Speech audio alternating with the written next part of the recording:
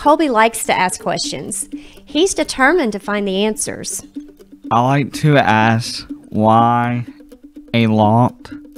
The one question I can't answer for him yet is why he was born with cerebral palsy.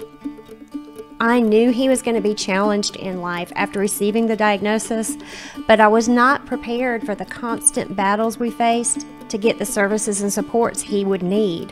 To see how much he has already overcome speaks directly to his determination and perseverance to seek solutions. I like to dream big. After an end-of-the-year band concert in high school, the seniors were recognized for their accomplishments and announced their upcoming plans to attend college. Each senior proudly announced the name of the college they had chosen.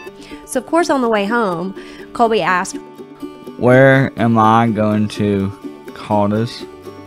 And that was a question I was not prepared to answer. So, with a knot in my chest, I said, "I'm not sure yet, but we can look at some online, okay?" We learned about Think College programs, and all of a sudden, a whole new world of possibilities had opened up for Colby that we had no idea even existed. I can do this. Colby started talking about college in his IEP team meetings, and they listened. And it wasn't easy at first because the more we learned about these programs, we realized there were certain criteria to meet for acceptance.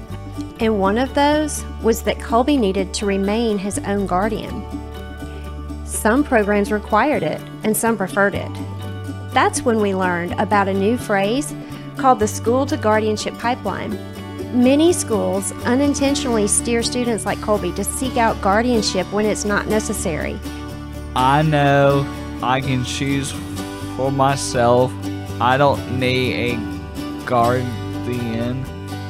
The advice was well-intentioned, but if we had taken it and become Colby's legal guardians, he would not be where he is today. Now he's in college and about to graduate. In college, I have mentors and friends who help me with different things. Colby lives an hour away from home on his own now, and we quickly realized he deserves this level of independence, and that if it's going to continue, we will have to step back and let go more every day. That is really hard for me.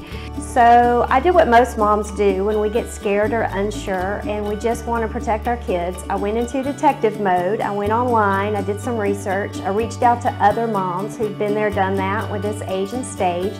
That's when I learned about something called the supportive decision-making model. And in my research, the Alabama Council for Developmental Disabilities introduced us to something called Charting the Life Course Tools. I shared this information with Colby and he liked it too. So we put these two ideas together and created Colby's Dream Team. I love my dream team. We have some amazing people contributing to Colby's Dream Team. They are all experts at what they do and mutual friends who know Colby pretty well. The value of building relationships outside of a network of paid supports has been vital for Colby's success. With more natural supports comes more independence.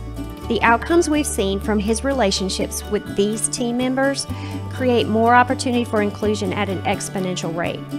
We get by with a little help from our friends, White.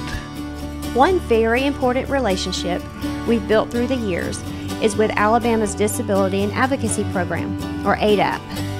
Our friends at ADAP know the long history of the fight for rights for people with disabilities. ADAP works closely with our courts on issues related to guardianship in Alabama. Everything Colby is doing right now is making a huge difference for guardianship reform. I'm incredibly proud of Colby, and I know he's paving the way for many more to come. I know a big part of the answer to his why is to keep asking others, why not? Let's make the Colby Act happen.